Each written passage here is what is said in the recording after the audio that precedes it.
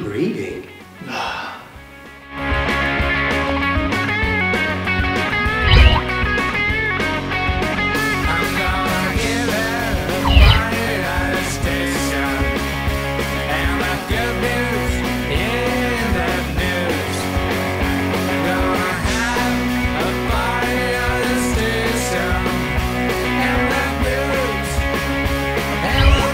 You've toured all of Europe with your band, the Max. What made Italy feel like home for you? Italy felt like home for me because,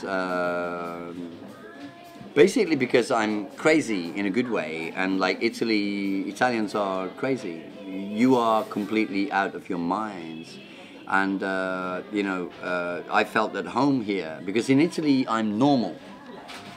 Whereas in England, I'm da ricoverare. You know, in England, I think I'm crazy. But here, I'm normal. So, you know, I love Italians a lot because Italians are just wonderful. They're just funny, they're loving, they're wonderful, they're great, they're not afraid of expressing their emotions. Whereas in England, we're kind of repressed, you know, there's a repression, there's a sentimental repression in England. A man who cries in England is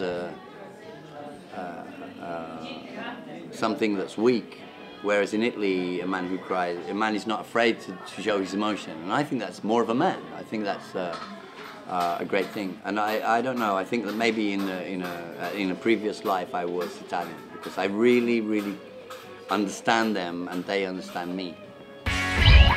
Fun is fundamental in your way of teaching. Have you ever been criticized because of this aspect? Yes, I've been massacred, not criticized. I've been massacred. And I responded with a question, with a very simple question. And that was, well, first of all, what I asked was, why does English have to be boring? Does it have to be boring? If I make English funny, if I put comedy in English, why is that a problem? And no one answered that. And the reason they didn't answer that is because they didn't have an answer for that. I listened to the students because they are the people that are important to me. And the fact that we didn't do any advertising for the first book and the fact that it sold so much on word of mouth means that's the jury, right? Those are the people that decide if a course works or not. It's the students. Yeah, exactly, yeah. You dedicated Instant English to all the Italians who thought they were the problem. Do we tend to self-pity ourselves too much? No, it's the contrary. It's the contrary. Italians,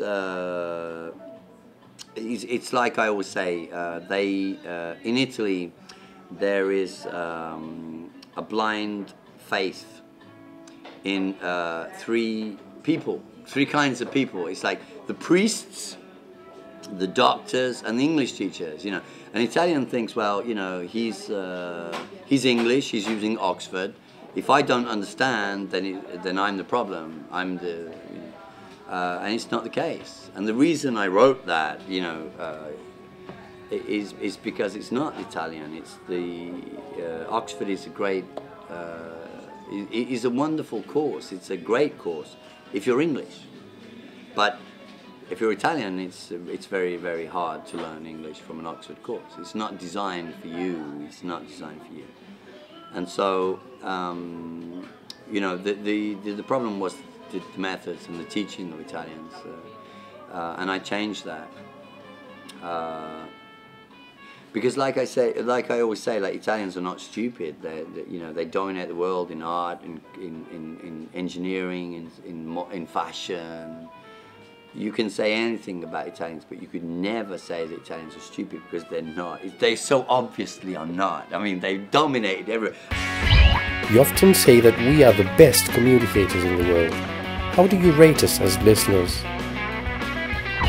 I rate Italians as great listeners. I think Italians, the reason that they are great communicators is because Italians are great listeners. It's the same thing. It's if you want to communicate well, then you have to listen and you have to learn. I think Italians are extremely good at that.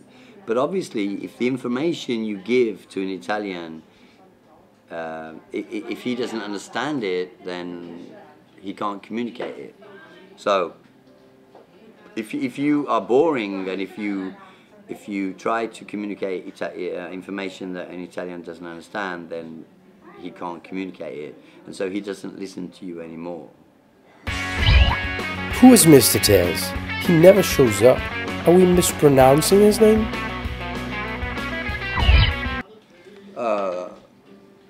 Excuse me, Mr. Tels. Is Mr. Tels there? No. But he was here now. Scusate, avete visto Mr. Tels? Mr. Tels? No, non l'avete visto. I don't know. He was here like 10 minutes ago.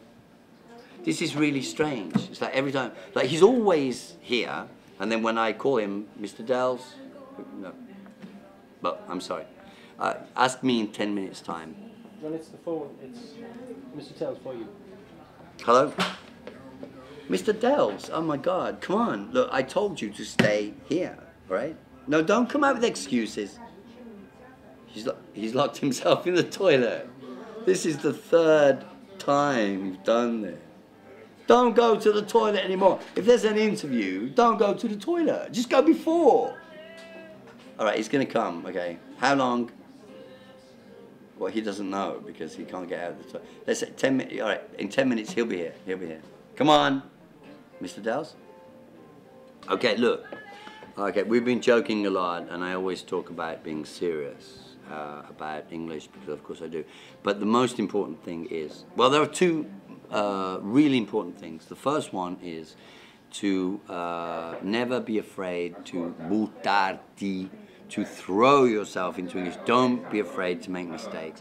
But the most important thing is to say hello to the most important people, and those people are, of course, all of the students, all of the members of the English Language Society. Because without the English Language Society, there's no hope. And without the English Language Society, Mr. Tels will never, never come. Remember that, okay? Because English is the future.